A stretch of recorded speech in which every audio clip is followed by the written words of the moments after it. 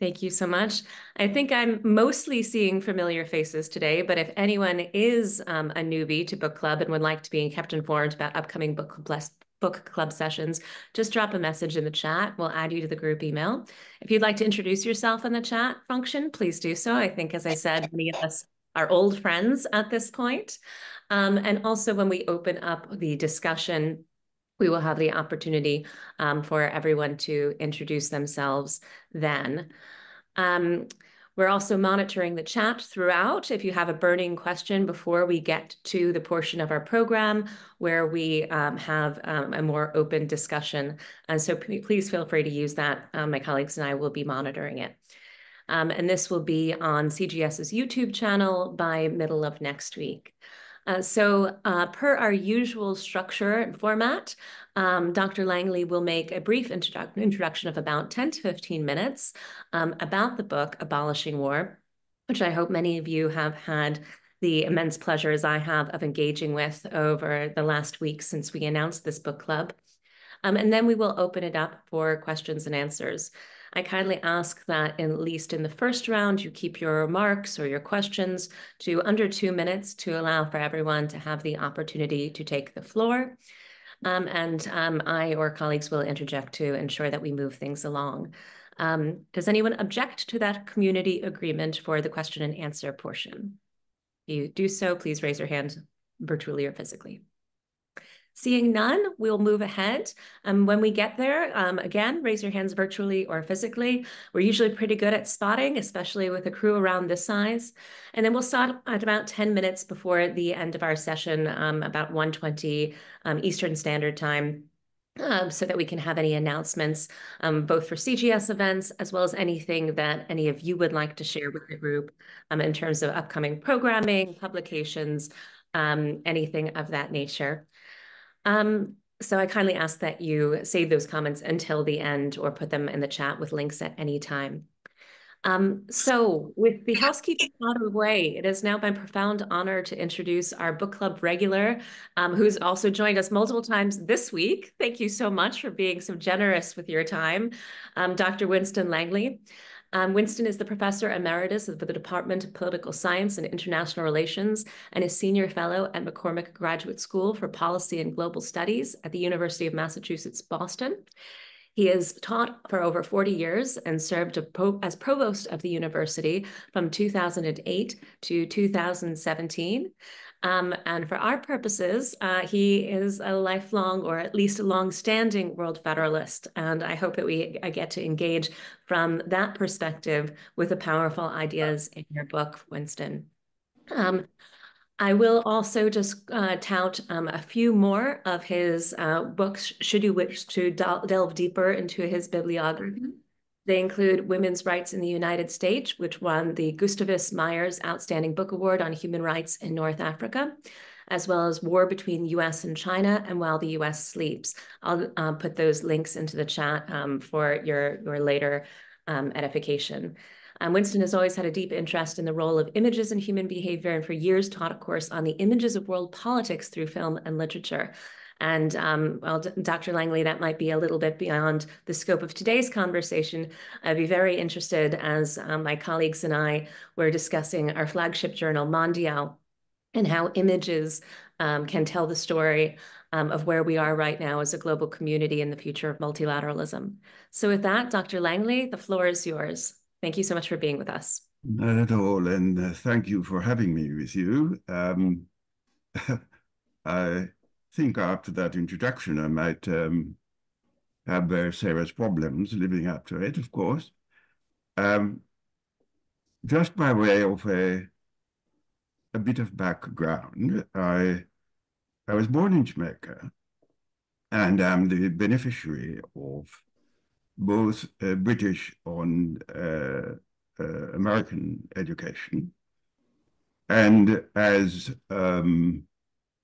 students often are, not entirely certain of that which they want to focus on academically, I responded to the interest of my parents in becoming a physician and so went into the study of biology um, until my final semester of undergraduate education, where a course in the philosophy of biology, among other things, shifted my focus into some broader settings. And from there to European and American diplomatic history, especially during the 19th and early 20th century, and then political science and international relations, and later on a law degree. All of these, I think you're likely to find reflected in the book and in my presentation today. Secondly, the title that the book wears today is not the one that originally I had chosen. The one I chose was Global Governance, the Abolition of War and Human Security, with the terms human security suggesting that I have skepticism about the idea of state security and think in terms of human security, both on the individual level, the societal level, and the species level. Some of that is also reflected in the book, although the title may not suggest it.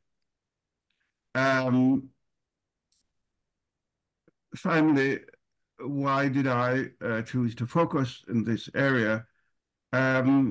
I felt that colleagues who had written in this area to my great benefit may have overlooked a number of areas that ought to be part of any discussion in global governance.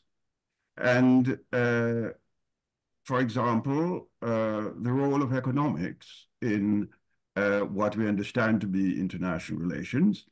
I thought it was not sufficiently emphasized. The role of psychology, the idea of trust, and how the Westphalian system eroded all of that. The idea of race and its compelling relationship within both the Westphalian and the counter-Westphalian order.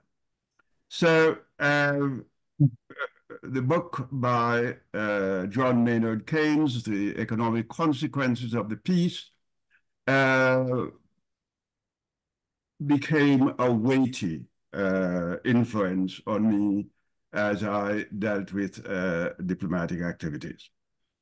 Now, I'm going to do the following. One, I'm going to try to touch on what I understand the Westphalian order to be, what the counter-Westphalian order sought to do, and three, that will be the next discussion, to suggest how the UN can be reformed to create what I call a respectable world federalist structure.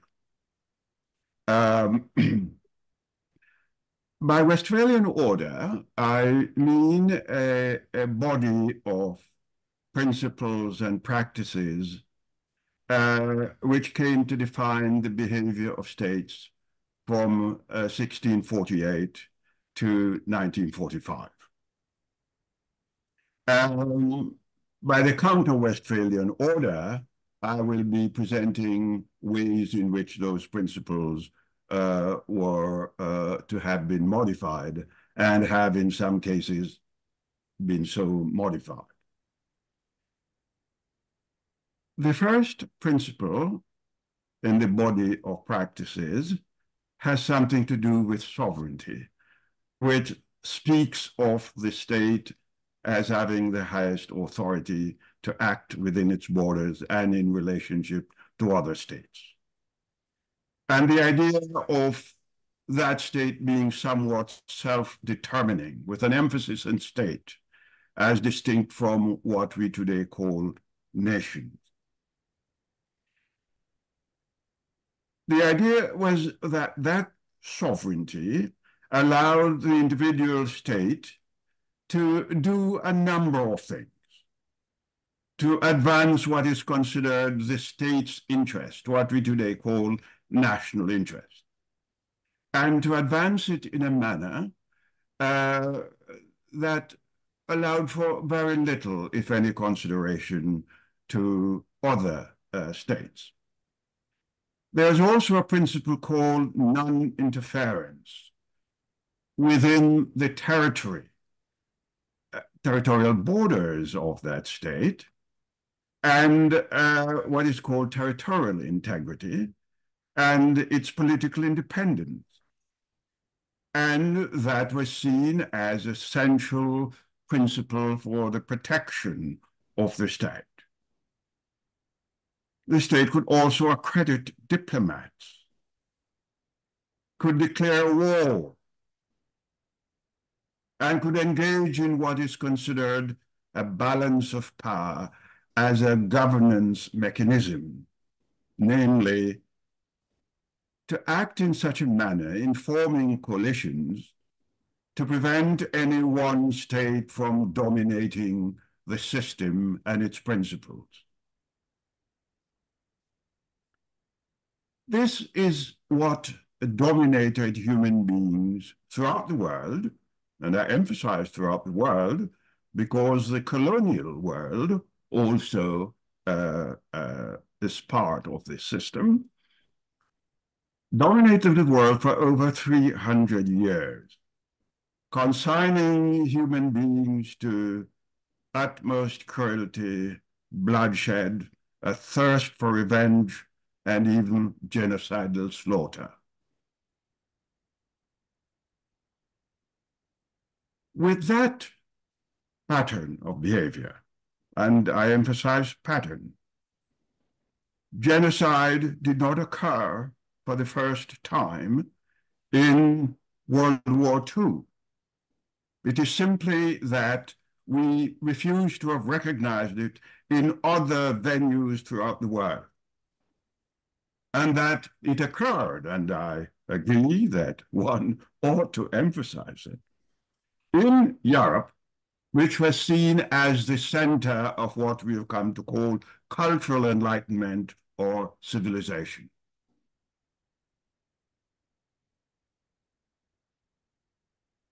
The Westphalian order also was characterized by a number of individuals and groups that saw the inhumane aspects of its development and its practices. Everyone will often quote Kant's perpetual peace as an individual matter. Others will refer to a book that is a novel, Bertha von Stuttner, Lay Down Your Arms, as another individual effort. Not mentioned is George Griffith's The Angel of Revolution, in which he predicted for Europe a military takeover of the world as an angel of revolution. It may have been postponed in some ways, but some of the features identified by Griffith reside with us today. Then we had non-governmental groups, many of them from religious organizations, from lawyer society, others, including the Federalists, playing a major role in seeking to influence the international system. And so we had the Hague Conferences, for example, of 1899 and 1907, a planned meeting again in 1914, but the World War I aborted that effort. You know of the League of Nations and what it sought to do, but nothing by way of anything beyond what we call the society of states. And I will want to emphasize that later, the society of states.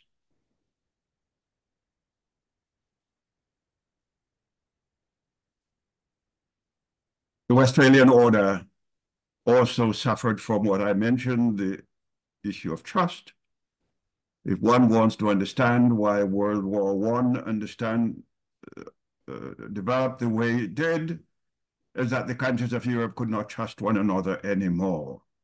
They had violated all of the promises they had made, many of them secret. And the idea of any cultural legitimacy, especially in the area of economic coercion, the rest of the world, we had nothing by way of a series of expanding excuses to continue the system. Once human beings admit to themselves that they are not doing what is morally right, they develop a system of expanding excuses to justify what they do. And so part of the Westphalian Order is this system of excuses based on what is called human nature. These fixed categories of behavior which human beings could not improve, could not provide an improvement. And I will take us from here into what is called the Counter-Westphalian Order. The Counter-Westphalian Order may be defined primarily as an attempt to find the remnants of community over the battle of society.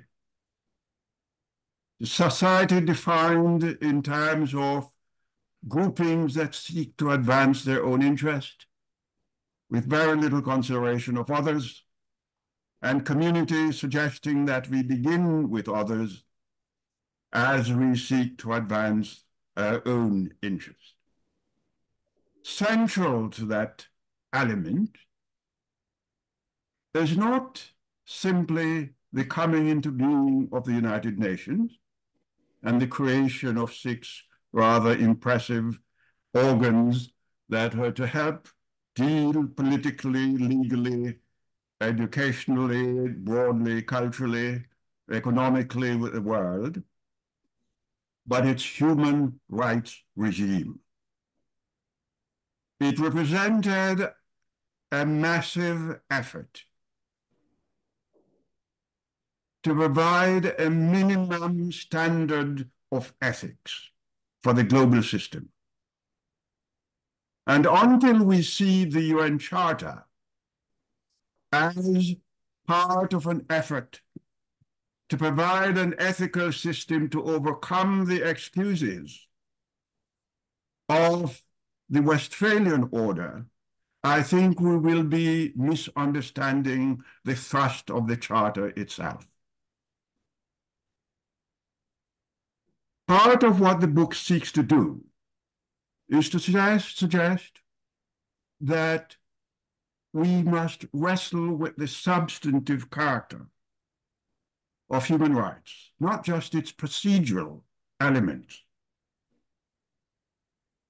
The right to religious worship, the right of conscience and religion, the right of free speech, the right to health, among others. Those are all procedural. The substantive element of human rights is one that is designed to suggest that the highest form of relationship that one can have with other human beings is that of citizenship or nationality. The human rights regime says that our highest loyalty and the most refined basis for moral conduct between and amongst one another is the identity called human.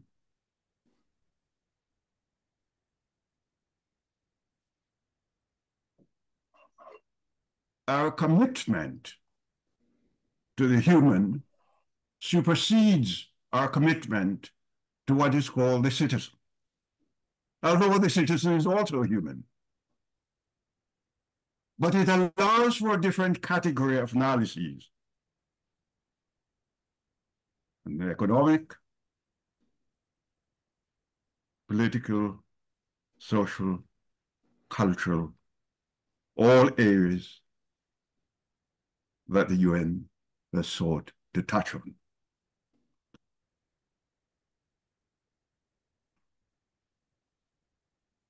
The Counter-Westphalian Order sought to eliminate the most important institution of the Westphalian Order, to save succeeding generations from the scourge of war.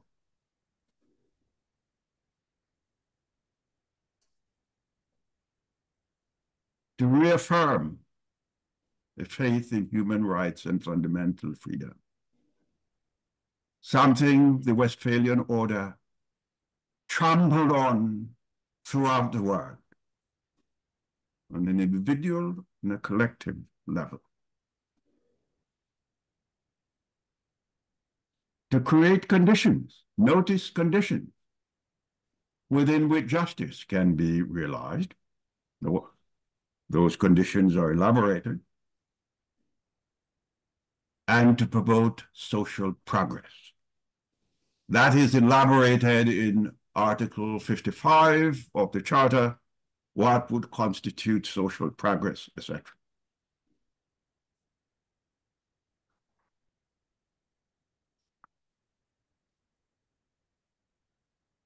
The Counter-Westphalian Order was not designed to eliminate all aspects of the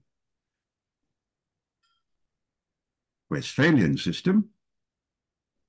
It was to contain it and reverse elements of it. Federalists accept the fact that the nation state may be preserved within a global federalist system.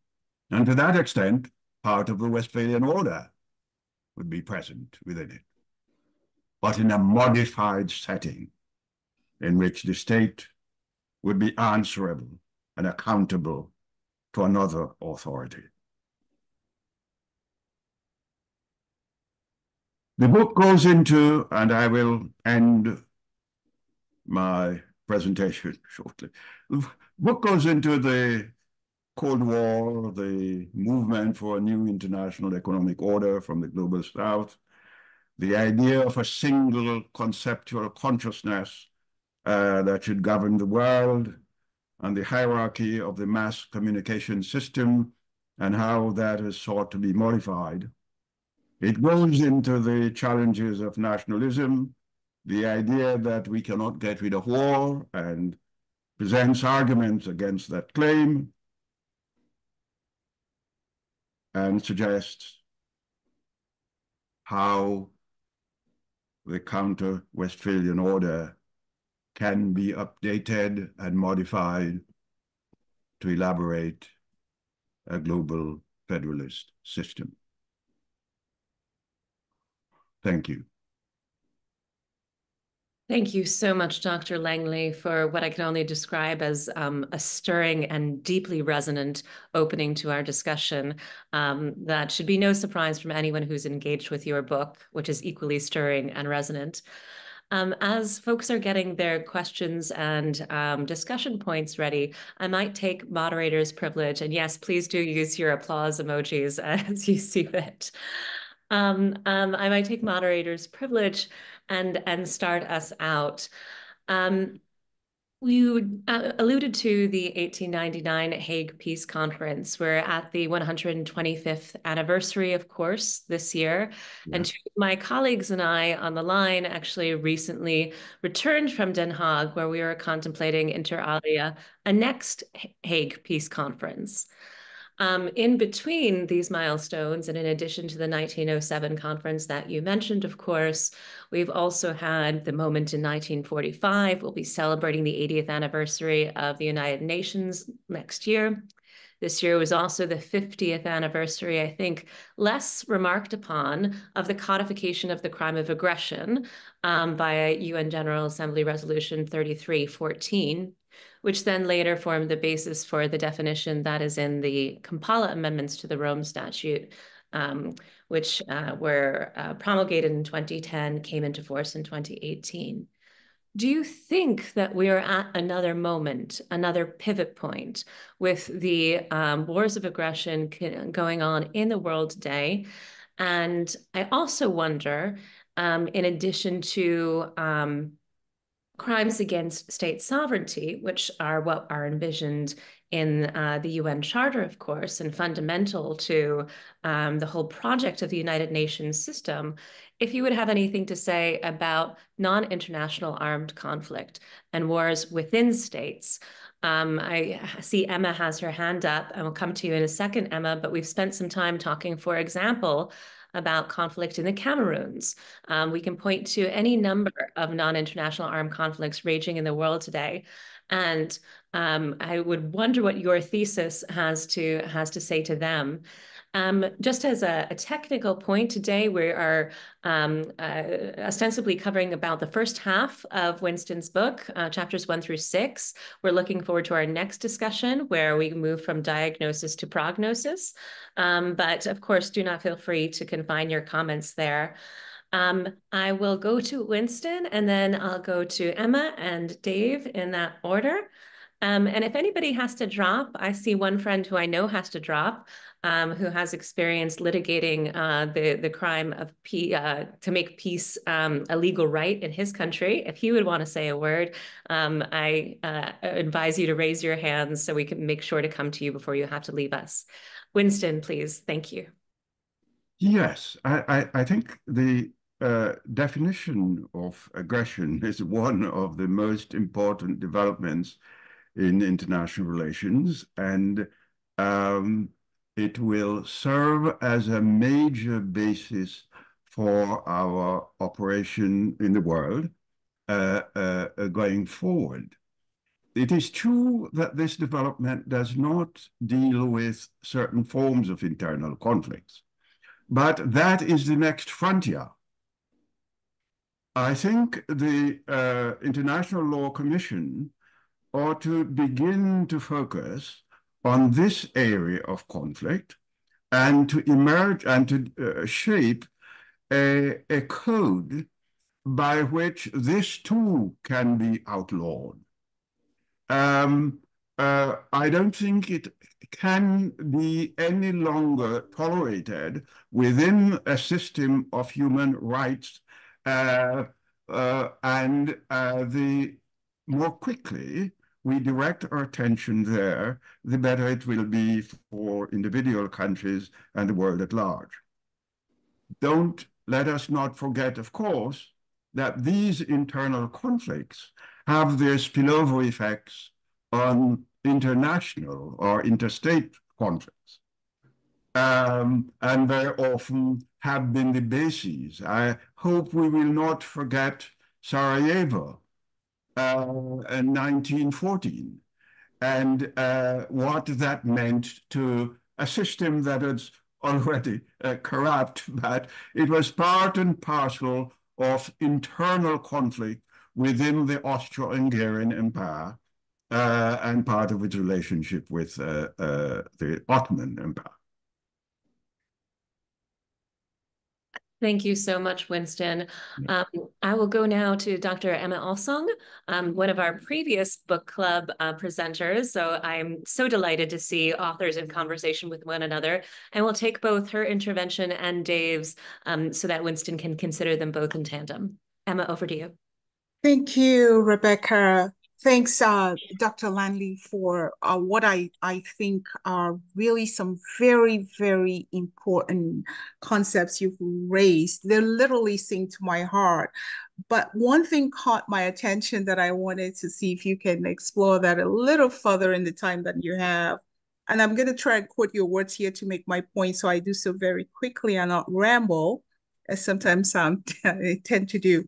You said the minimum standards of ethics, there's a need for a minimum standard of ethics to overcome the excesses of the Westphalian world order.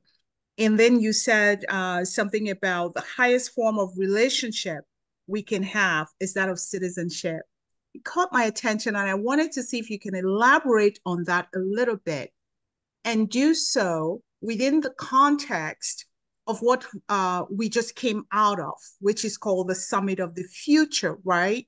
And all these concepts that tend to speak to your counter-Westphalian proposals, right? How do you see what just came out of what is dubbed as the age of multilateralism, right? Where we literally are speaking about this set of ethics having to deal with equity, equitable relationships, inclusivity, inclusive networks, and the need for changing that old narrative where the genocides of the World War II are front and center and present in our minds, but it did not start there, as you mentioned in your book. Thank you. Yes. Thank you, Emma.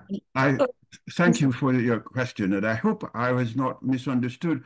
I was suggesting that the Westphalian order regarded citizenship as the highest form of relationship the individual could have with the state and other citizens, of course, and that the counter-Westphalian order, in its minimum standard of ethics, is suggesting something to the contrary, that the highest level of relationship and loyalty that goes with it also is the identity that one can achieve and should be recognized as having is that of human. So a human identity is higher than that of a citizenship identity. Although the citizen is also human, the idea is that we are human first before we become citizens. If one goes through a system of ethical reasoning, that the order of being takes precedence over the order of legalities, if you wish. Now, how that fits into what has been the looking into the future in the recent conference, I think the idea of the human identity, both on the level of the individual, subgroups which human beings constitute, the nation, and the species. The idea that the species identity has a link with the individual, as it were, and that our responsibility is to the identity called human, broadly understood, is consistent with what the future order. It seems to me from all I've read about the conference or the getting together, if you do not call it a formal conference, seems to be suggesting. I would go further. I would say that the idea of the human identity is not only consistent with the Darwinian definition of the descent of human beings, namely that we should be proud of what we have done thus far. That's Darwin's argument, because we have moved from a unicellular organism to one that has recognized a broader affiliation from villages to townships to nation states, as it were. But Darwin says that it takes just one additional step to think in terms of the species at large a community with the species. And if we look at all of the great religions of the world, one will find that what in the West we call the Golden Rule is present in Zoroastrianism, is present in Hinduism, within Judaism, within Islam, etc., etc. So, my response to you is yes, this elementary, this skeletal system of moral norms we call human rights asks us to think of ourselves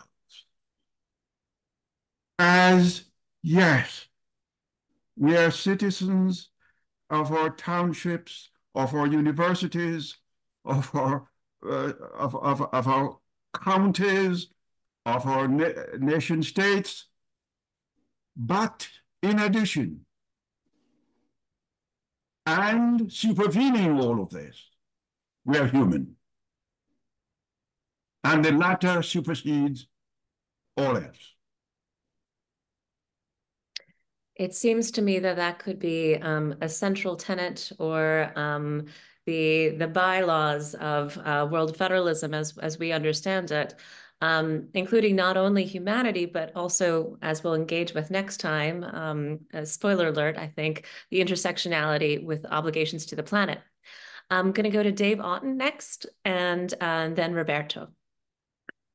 Professor Langley, I think you've written a great book, and I have a number of reactions to it after having read the first 6 chapters so far. I think you've done a great job explaining the Westphalian system and the counter-Westphalian system, and I think your emphasis on human rights and climate change and race is something that was extremely important. I noticed what I consider a few limitations, though, and I'd like to mention those. First is just stylistic.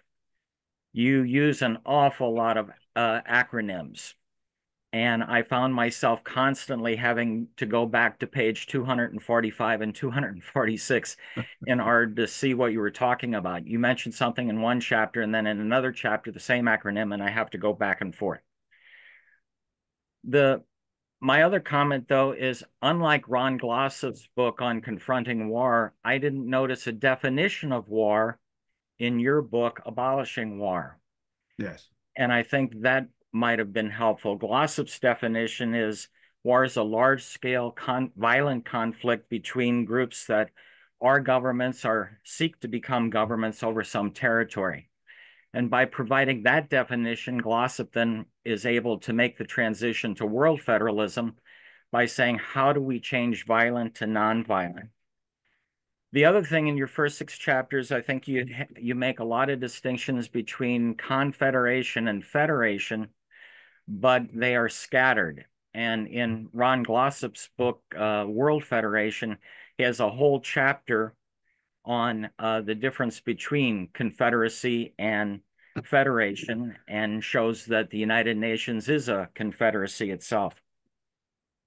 And finally, throughout the first 6 chapters, you have different ways in which you talk about the criticisms of the UN system. And in Ron Glossop's book, he has a whole chapter of those criticisms, much more detailed. And then on another chapter, responses to those criticisms. So those are just some of the reactions I had in reading the first 6 chapters, and I look forward to reading the rest of the book and talking with you about it next month. Yes. Thank you.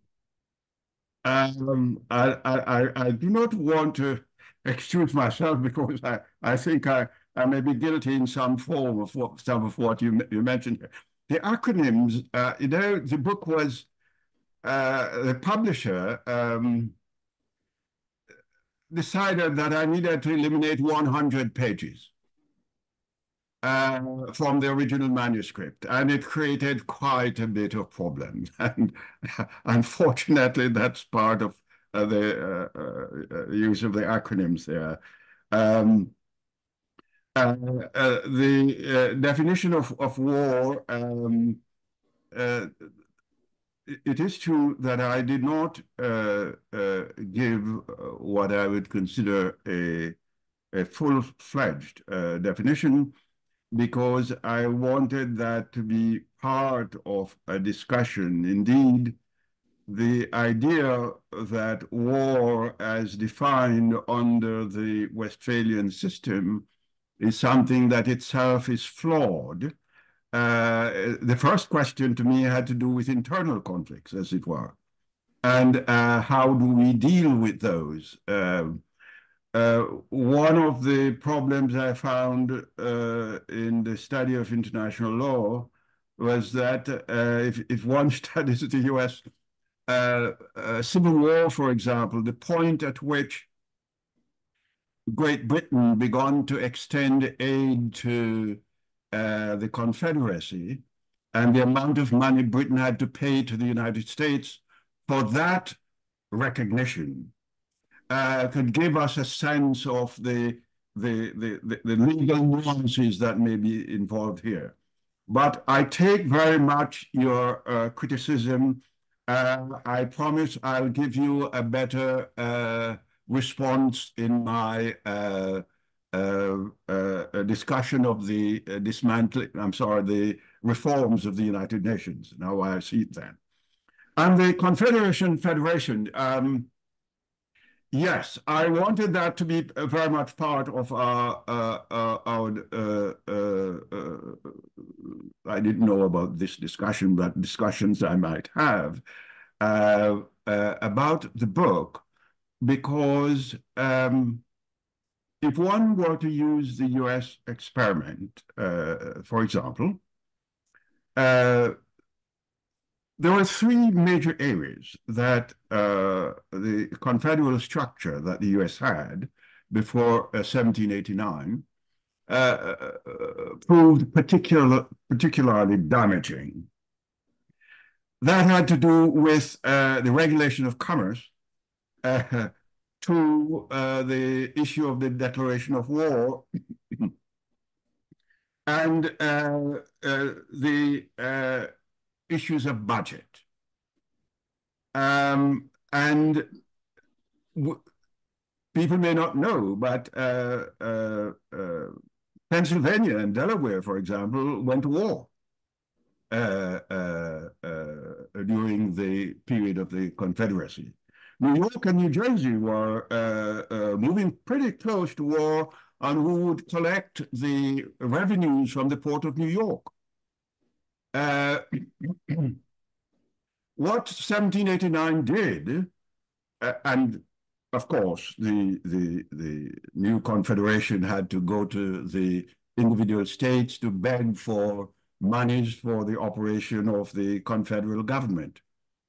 What the Constitution of the US did, the 1789 Constitution, is to say that the federal government will regulate all commerce, and that it is for Congress, that is the federal government, to declare war, and that the federal government is going to be able to establish a budget of its own.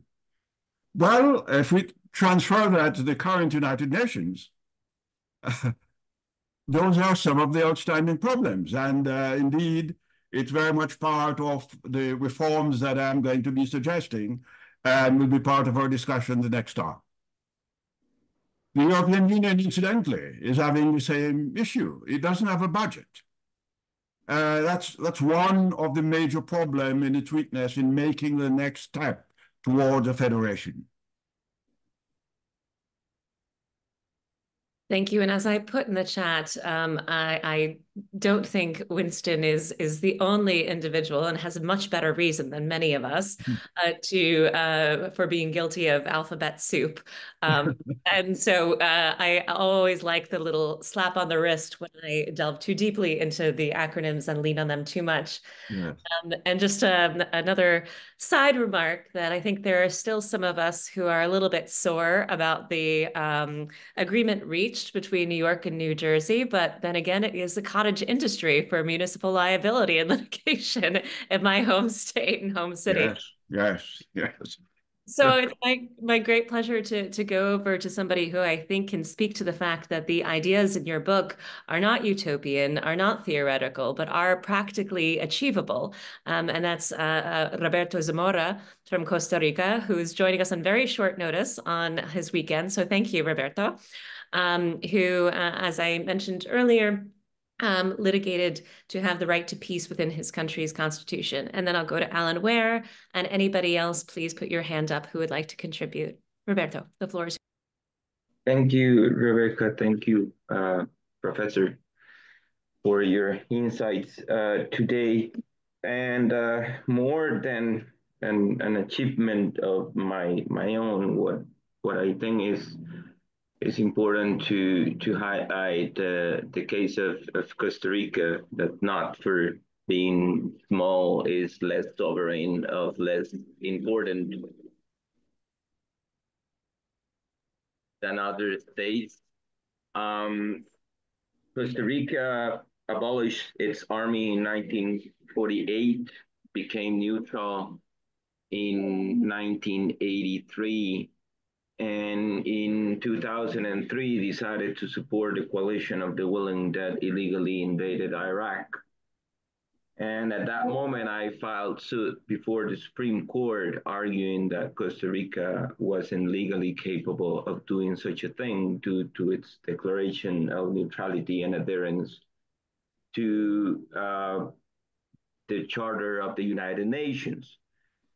Now, the court ruled in my favor and declared such support to the coalition of the willing unconstitutional. But the court did so on a very interesting legal argumentation, because it applied the rule of estoppel, even when no other country had taken measures to consider itself harmed by the decision of Costa Rica to go against its unilaterally declared neutrality. The court considered the only thing necessary to apply the rule of estoppel, the principle of good faith. And what these points is that if we really look at it, the only asset we need to really abolish war is immaterial. Is we wanting to abolish war, particularly international conflicts. I think that the fundamental flaws that you point are important, starting with the fact that the United Nations was created as a partisan organization and only ceased to be so when the former members of the Axis acceded to it. You can read in Article 107 of the Charter how it doesn't exclude the possibility of taking measures against the former members of the Axis. Now, when the United Nations ceased to be partisan, because these countries became part of it, the rules of the game changed. And it is, to me, surprising that the International Law Commission didn't recognize as a rule of jus cogens the principle of good faith, which to me is fundamental for the whole functioning of the international concert. And it is, to me, just another show of double standards that still rule on top of law. For instance, that war is outlawed as a rule of customary law and a rule of jus cogens, but peace is not even a legal concept, which to me is quite ridiculous. So I just wanted to bring this example because, as Rebecca said, some of the ideas that you have talked about can actually be real and have actually materialized in the real world, as the case of Costa Rica showed. For the rest, I just want to thank you for your time and your insights. Not at all. I think Costa Rica is an example of what we call small states can do in influencing the evolution of international law. I think I mentioned Costa Rica specifically in the book uh, uh, because after the adoption of the charter, Costa Rica and a number of states had publicly indicated their willingness to accept far greater UN influence in their lives, the Costa Ricans, than other countries did. I also would like to mention the ruling on the case of Liberia and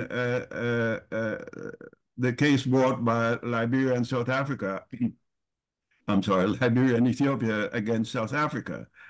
The principle of estoppel was applicable here in the one having to do with Ethiopia and Liberia against South Africa. The principle of standing emerged. Can a country that does not have any of its citizens or doesn't have any of its property being damaged in some way have standing to bring a case against another country? It's the principle of good faith. That's part of what the UN Charter is all about. That's the pledge that countries make when they ratify the Charter. And the Japanese judge on the International Court of Justice saw this immediately. He was coming out of a Buddhist tradition, if you follow his background. And this influenced some of my own reaction to the qualifications to be considered for judges that may be people may be considered to be judges in the International Court of Justice. Yes, thank you. Two quick comments in terms of the qualifications of judges before the International Court of Justice. This is something in the longer term that the Legal Alternatives to War program would like to engage with, in the same way that civil society animated behind a real reform effort on the selection, nomination, and election of judges before the International Criminal Court. We have not seen gender balance. I think there have been 6 out of how many judges? Somebody can tell me. Over 100 judges at the ICJ that are women over the course of its tenure. We had the first women African judge currently sitting on the court. However, I think some of us have been disappointed in her jurisprudence thus far. So that's something for which we very much wish to advocate for as civil society. Secondly, if anyone is interested in the real life story that Roberto has narrated about his and others' advocacy in Costa Rica, there is a wonderful documentary film called A Bold Peace. I think Drea will be able to include the link in the chat. It's rentable on Amazon. Our Cincinnati chapter of Citizens for Global Solutions recently organized a screening of this film, and would be very, very happy to support any other chapters or anyone else who wants to have a common viewing, but you can all download it and watch it yourselves. I'm going to go to Alan next, and then I have both Joseph Barata and Alberto, Tina. And Alan, I was wondering, I'm sure you have your own comments and reflections, but as we discussed that concept of human security and the individual and the species as an organizing principle, as opposed to state-centric model, I was reminded, of course, of the common security approach, common security versus collective security. And you and I have written and spoken on common security as an alternative to deterrence. But if I kind of look at the grammatical construction of that, perhaps common security should be weighted against something else. It's a national security. Is it collective security? And where does human security fit in is something that I would love to hear you and Winston engage with, but please, and you might have had other ideas. Well, thank you, Rebecca. I did have another question, but on the common security, I will make a short comment on that because sorry, I should introduce myself first. So my name's Alan. I'm the Program Director for World Federalist Movement, Institute for Global Policy. So we're the global coalition of World Federalist organizations, of which Citizens for Global Solutions is the United States member affiliate. Thank you for mentioning Law Not War, Rebecca, because that's one of our flagship programs, Legal Alternatives to War, which is focusing on the important role. I'm not hearing. You're not hearing? I was hearing all right, maybe a little faint. Maybe you could come a little bit closer to wherever your microphone is, or just speak up a little bit. Okay, sorry. I've been told I normally shout. Is this better? Can you hear better? That is much better. Okay, thanks. I'm Alan Ware, Program Director for World Federalist Movement Institute for Global Policy, which is the global coalition of Federalist organizations from around the world, and Citizens for Global Solutions is the US member or affiliate. Thanks, Rebecca, for mentioning Law Not War, Legal Alternatives to War. My question is going to be on that, but Rebecca's also asked me to comment just briefly on the common security framework, because that's something which our organization, in cooperation with others, including the Interparliamentary Union, we've got a program now on common security, is advancing, which is very much the idea that the security of a nation or an individual or a people's is not achieved, especially not sustainable security, by dominance, by military might, by threatening the security of others. Our sustainable security is obtained by ensuring that everybody's security is met. This is the foundation for the UN Charter. It's why the UN Charter includes the prohibition on the threat or use of force in international relations, and the requirement that member states need to resolve their conflicts peacefully, and includes mechanisms for doing that. So the UN is basically a common security mechanism. It's not the only one. There are other ones as well, but it's a primary one. So I will put in, when I finish talking, the link to our common security platform, so you can see more about that. We're doing, as I said, programs, particularly with the Interparliamentary Union, but also with the OSCE, the Organization for Security and Cooperation in Europe, which was also set up as a common security organization. Now to my question for Professor Langley, which is on the principal institutions for like a world federalist government. And I would say, I mean, there are many models, but from my perspective, they should reflect the general key institutions for any government. The three main ones are a strong executive, a legislative or parliament institution, and a judiciary. And you correctly report that the United Nations is not a world federation. These institutions are not of the nature. But I want to ask specifically on the judiciary, because for the executive and the legislative, I would agree UN reform would be required, or a new UN charter would be required in order to move to a world federalist governance. But on the judiciary, maybe we don't need UN reform because we already have the basis of a working judiciary. The International Court of Justice, for example, the judiciary is an independent judiciary. It applies a law which is binding on countries, plus also legal opinions. The thing that's missing for the International Court of Justice is universal compulsory jurisdiction. So if we could achieve universal compulsory jurisdiction of the International Court of Justice, we've got a key judicial organ. There's also the International Criminal Court, which is for individual responsibility. Again, if we're working more towards a universal ratification, I think we're building judicial organs. There are also other judicial areas, for example, environment. There's a proposal for an International Environment Court. There's also a proposal for an International Anti-Corruption Court. So my mind's with these proposals, and I'd like your comment on that. Do you think it's possible to build the judicial aspect of world federalist government without necessarily having to have UN reform.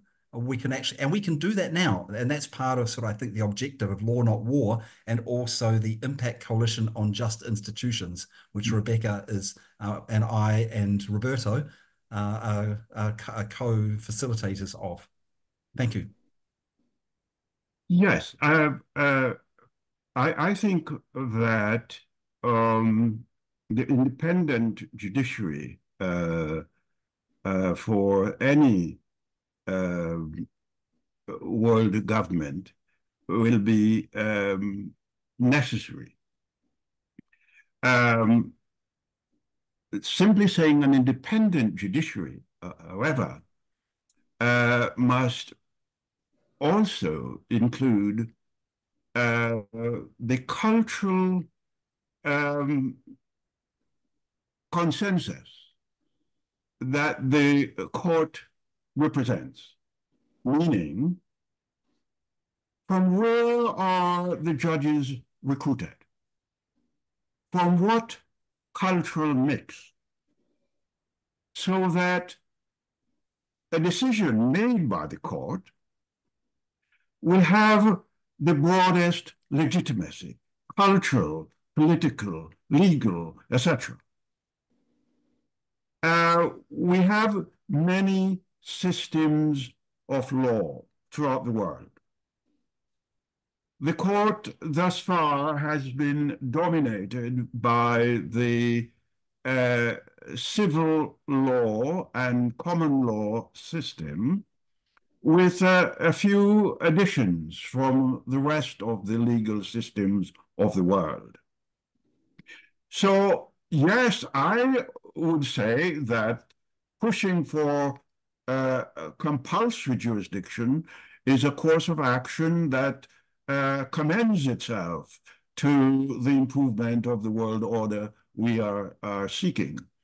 But along with that, I would like to see a number of other issues addressed. There is one item that is sometimes forgotten in our discussions of international law. It is that in the Westphalian order, individuals were not subjects of the law. They were like ships, objects on which the law operated, but the individuals had no legal agency. Part of the coming of the human rights regime, the counter-Westphalian order, is that individuals do have some agency. And the ICJ, when it came into being, it reflected more an adoption of what had emerged in the League of Nations, namely the Permanent Court of International Justice, with a slight modification.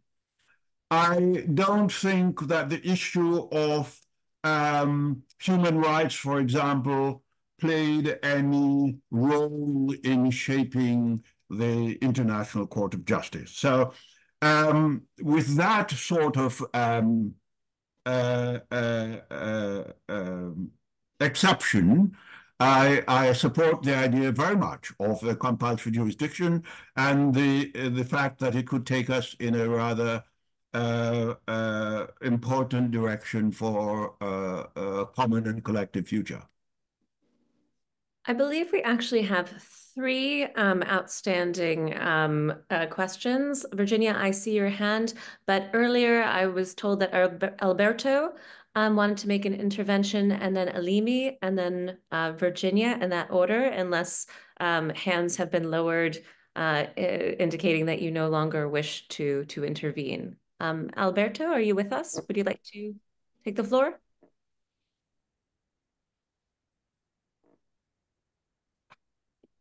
Can I just say Joseph had his hand up?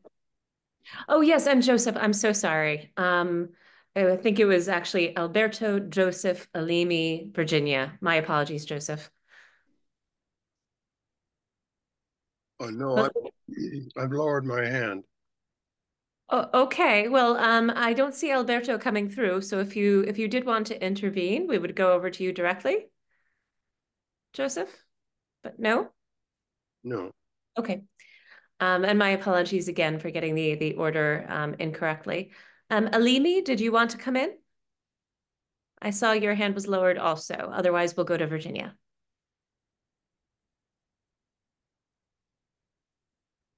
I think Alimi has put his question in the chat.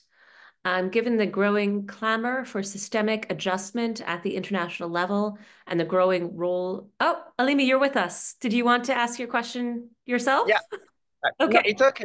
Please You can go introduce on. yourself as well. We're very delighted to have you. All right. Thank you, Rebecca, for this opportunity. My name is Alimi Salifu from Lagos. I'm leading Partnership for Future Generations in Africa and the co-lead of the Impact Coalition for Future Generations. So I think this discussion is quite important for us, young people and future generations, because we have seen the impact of intergenerational wars in the Middle East, in every part of the world. So we wonder, how we can shape the narrative. So the question I put in the chat is, we want a better international order because, for instance, I couldn't attend the UN, Summit of the Future because of the systemic injustice. So how do we change the narrative as young people? I'm sure maybe the message might be, clearer than what I want to say. So please, Rebecca, you can read the message. Thank you.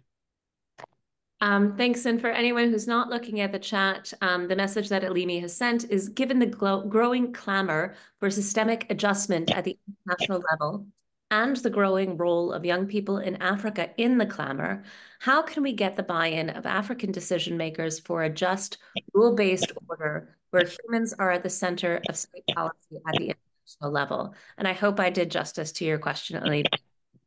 We'll go to Winston for his comments, and then Alimi, please let me know if Alberto still wants to intervene, but I'll go to Virginia next. Yes, and thank you for your question. I do think that Africa has a very important role to play within the global system, apart from the political one that is often cited, namely a rather strong emphasis on community through traditional African systems. That ought to be part of our understanding of human rights, in as much as the thrust of emphasis in human rights has been that of the civil and political rights category, in contrast to the economic, social, and cultural rights area. Making these two areas co-equal, as they are in the Universal Declaration of Human Rights, is part and parcel of our common future, and I think Africa has a very important role to play here. Secondly, at the political level, this is doubly important because from all of the demographic information we have, by 2050, Africa will have an overwhelming number of young people as a percentage of the world's young. And its say will have a bearing on our collective future also. Recently, there has been some discussions about having Africa gaining a seat as a permanent member of the Security Council. I have a strong dissent here, as will be seen in my next discussion. I do not think that we should add to the permanent membership of the UN. It is contrary to all other norms to which the United Nations claims to be committed. It comes from what I call the hereditary principle, the monarchical principle, where one could enjoy a status, in this case states, generation after generation after generation, regardless of their behavior. What I propose instead is to add members to the Security Council with a longer, non-permanent tenure. 6 or 8-year terms to be re-electable based on their conduct during this time in implementing the norms of the Charter. So, yes, I do think Africa as a whole, we have African Union. The European Union has at least one, France, and depending on where Britain goes, it may very well be voting with Europe. One can say Africa may have a comparable standing. But don't forget that if we say that, we'll have to deal with the South America and other areas of the globe, South Asia, for example, accordingly. Because the issue of equity here should be part of the bearing in all our considerations. The third matter has to do with the African Charter on Human and People's Rights. That document ought to become a stronger part of international and global discourse. And I expect that the legal mechanisms within that charter will also allow for an important voice in world affairs in anticipation of what will be discussed next time. I do call for a human rights court at the global level. And the World Court for Human Rights is a project that is championed by one of our board members and dear friends, David Gallup and the World Service Authority. We can include a link to the chat. We've also included the links in the chat to proposals for an international anti-corruption court and an international environmental court. I do have 2 interventions. Virginia, if you forgive me, I'm going to go to Alberto first because he's had some problems getting unmuted. And so just in the interest of making sure that with the connection that he has, he's able to intervene, but we will not forget you. I'm so sorry to make you wait. Thank you. Alberto? Can you hear me now, Rebecca? Yes, please go ahead. Can you hear me now? Oh, yes. Good. Yes. So my name is Alberto Portuguese, and I'm right now speaking from Argentina, Buenos Aires, where I live in London, the UK. And I would like to first thank everybody for the contributions, but I would like to ask how, or more than ask, I would like to, it's a question that I ask myself all my life. I'm now over 80 years old, and I speak to politicians the world over because I'm a pianist by profession and I traveled a lot.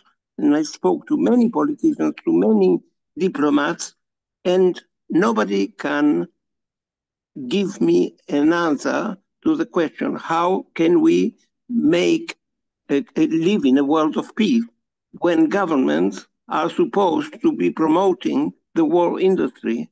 And the only people in the world who can authorize or the business of war, exports and imports, are politicians. And politicians are the only ones who can order armed forces to act. So how can they organize? They are not producers of miracles.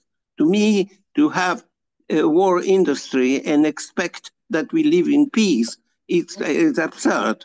It's the same as promoting the manufacturing and selling of music instruments, of music schools, of piano, of music teachers, train people to play the instrument, and then expect government to ban music. Is totally absurd. To me, it's not abolition of war. To me, it's abolition of militarism, abolition of armed forces, abolition of the war industry. The war industry only exists for that purpose. It's a waste of time. I've been all my life saying this, but people still, so many people believe that armies give us security and protection, and this is absurd. Because if I had a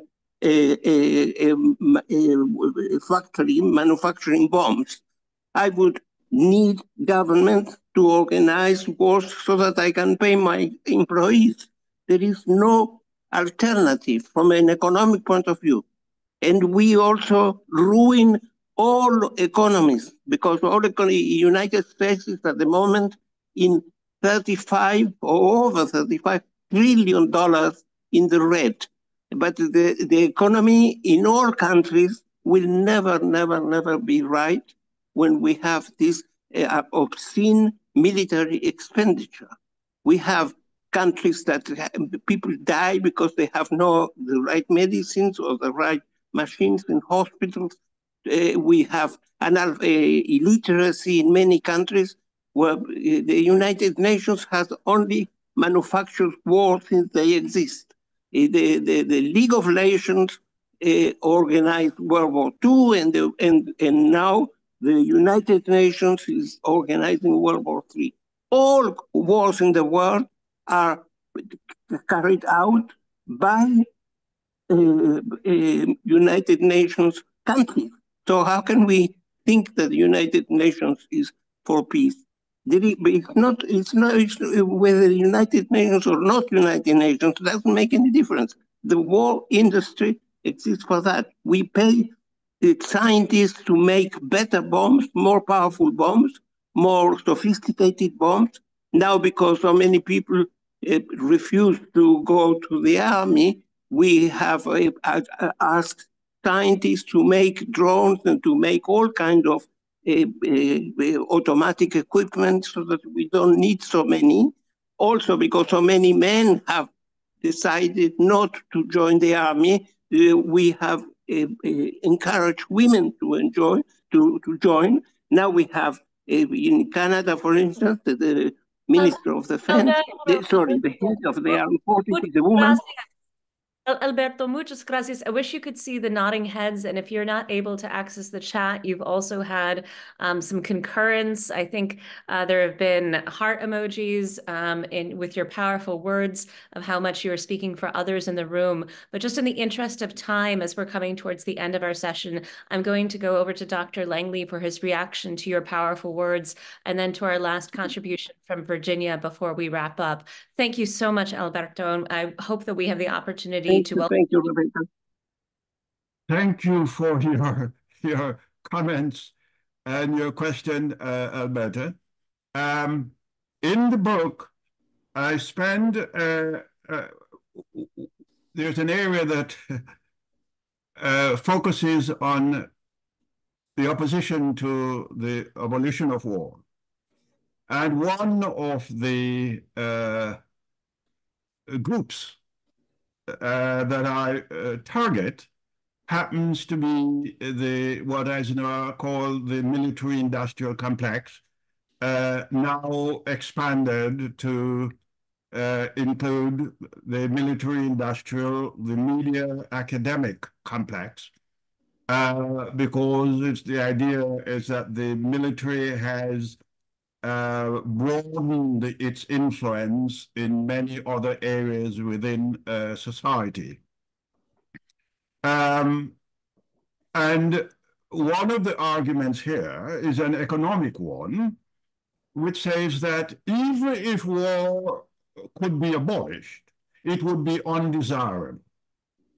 And the reason why it is undesirable because of the likely economic impact that abolition would have on society. The argument is that governments every year spend an immense amount on the military and military-associated activities that represents a steady economic stream within society. To get rid of that permanent support to society at large is to risk the type of economic disturbance that would be a disaster for everyone.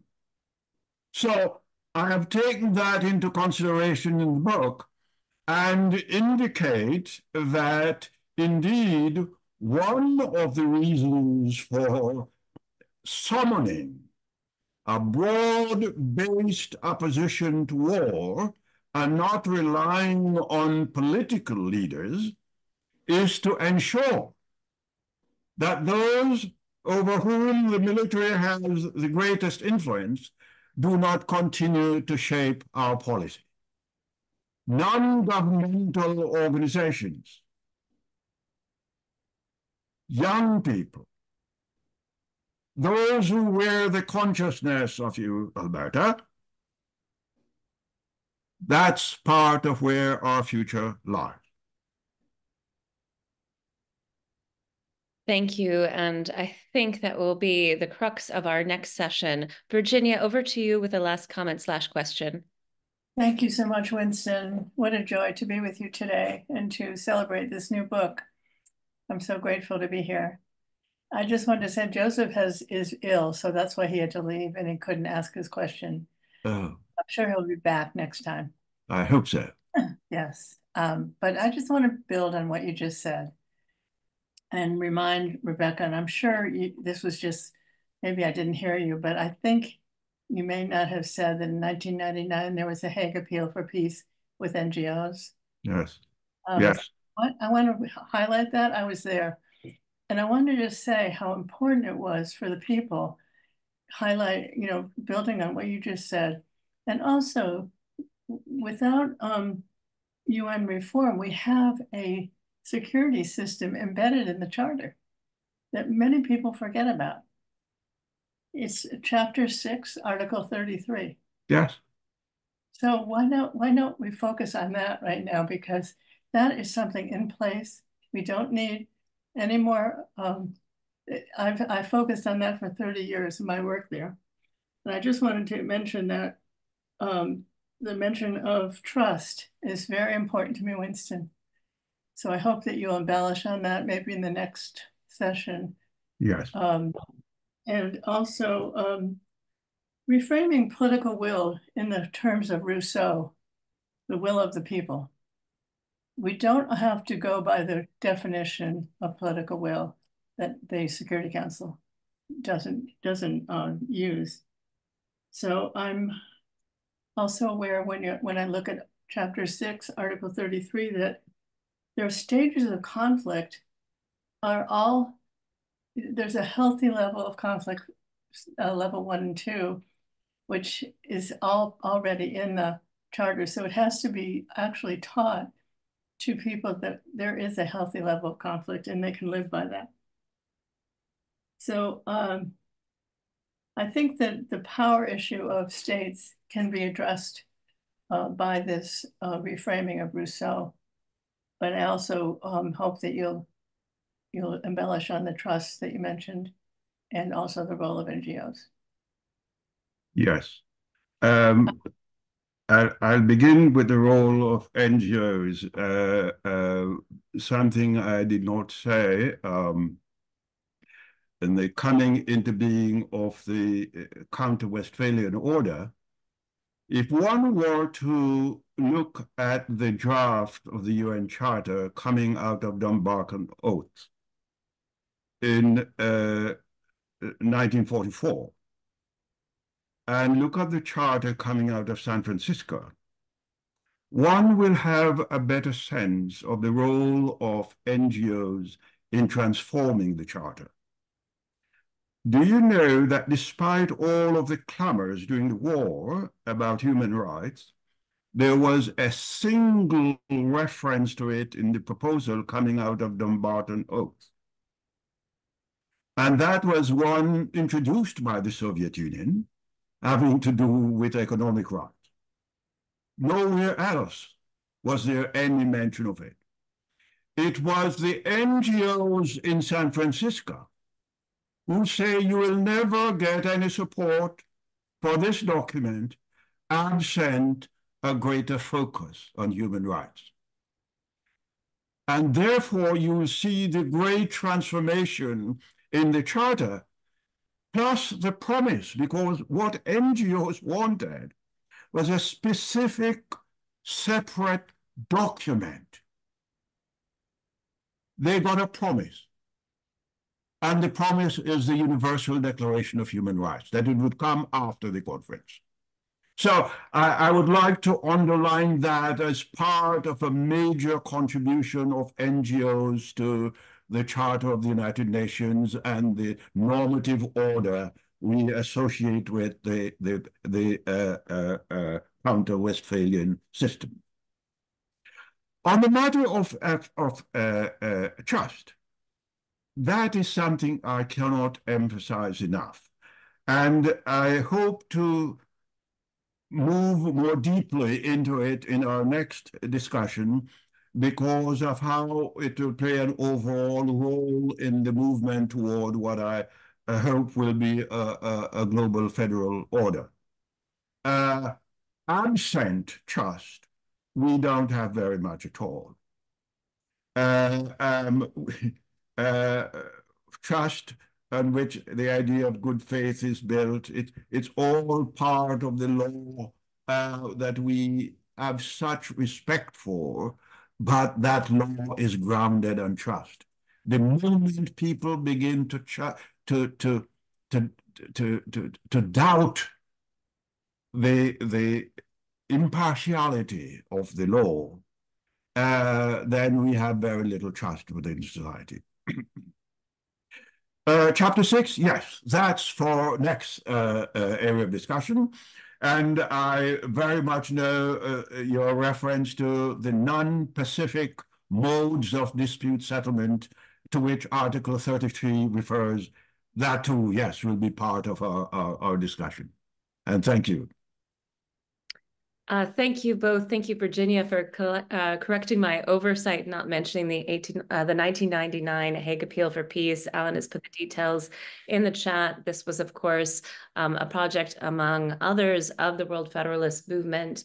And when I referenced our recent trip to The Hague, it's very much looking at a follow-up and what the next Hague Appeal for Peace or Peace Conference could look like. Our next session with Winston will be on December 14th. Coincidentally, I think the day that the UN General Assembly met for the first time, also the date the Dayton Peace Accord was signed, very important peace treaty in a part of the world where I've spent a lot of time. I will try to join you as best I can. I may be joining from another area of the world that is undergoing conflict in the Caucasus, but we very much look forward to the discussion.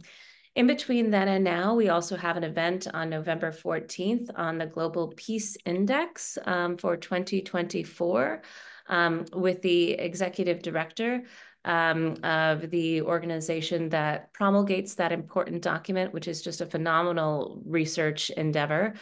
And I would welcome anybody else to plug any events or publications or other notions of interest for those collected here today. Other than that, it just remains for me to thank our illustrious speaker for your incredibly thought-provoking and I would say action-oriented comments and time that you've spent with us today, as well as all of you who've joined us globally this time. We're delighted to see the book club expanding and diversifying in new directions. And thank you for the perspective that you bring. I'm going to ask now, if I don't see any raised hands for any announcements, that the recording be stopped.